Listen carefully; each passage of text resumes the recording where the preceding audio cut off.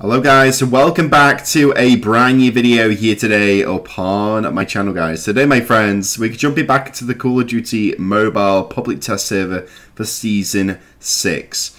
And today I did mention on one of my previous videos that I was going to be using the Pharo in another video, and I'm going to experiment a little bit with more of the attachments to find a really good setup with it. And I've got it today. I've got the suppressor, a long barrel and an FMJ on this weapon.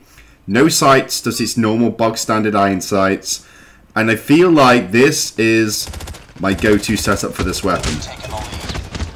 But obviously it could change in the future. Maybe I'll find a better one, but for the time being I feel like this bit, oh, I can't even get my words out today. I feel like this sort of setup for my weapon is what I need right now. You know what I mean? The suppressor keeps me off the minimap. The long barrel really helps when it comes to them medium to long range engagements, and the FMJ just gives my gun a little bit more of a power boost. So I find that it really does help. Plus it helps me to shoot through certain surfaces as well, which is always good. So if the enemy's trying to, you know, camp a little bit by the corners, if it's a surface I can shoot through, you know I'm going to be taking them down. Obviously in the future as well, when I get this weapon on the in the future of the global test server and stuff, I will try to do like a Road to Nuke series with this weapon, but for the time being I'm happy just being able to just experience it and be able to use it on this PTS right now. I'm sorry about this guys, if I keep stuttering a little bit it's just because I'm trying to concentrate and focus. But other than that, this weapon's pretty good. Obviously, I'm not a big fan of the weapon because the fact is, I find that it's you know, it's a little jumpy. It needs a little bit more love. I feel like, you know, they could do a little bit more of a buff to this weapon personally, because it is a little underpowered compared to other weapons in the game. But if you know how to use it, then you can try and use it to your advantage when it comes to like destroying your opponents.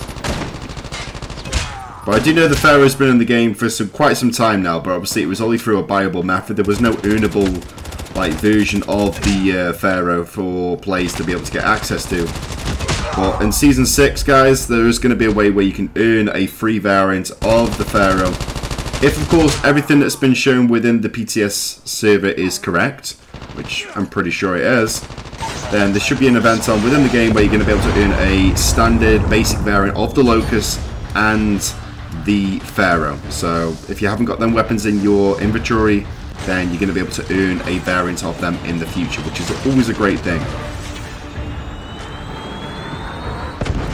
Obviously I've got a variant of the Locust anyway through ranked from a previous season, but I'm happy that I'm going to be able to, you know, be able to grind towards a Pharo in the future. And who knows, obviously there will be bundles and, you know, special crates where you're going to be able to probably earn like a version of it through paid money. But other than that though guys, as it is, I'm happy with that. Obviously through the rank system for Season 6, there's obviously been data mine files suggesting that there's going to be the KRM, which is also another weapon I really want to get my hands on, because a lot of people say it's really powerful within Call of Duty Mobile, but we'll soon see in the future, eh?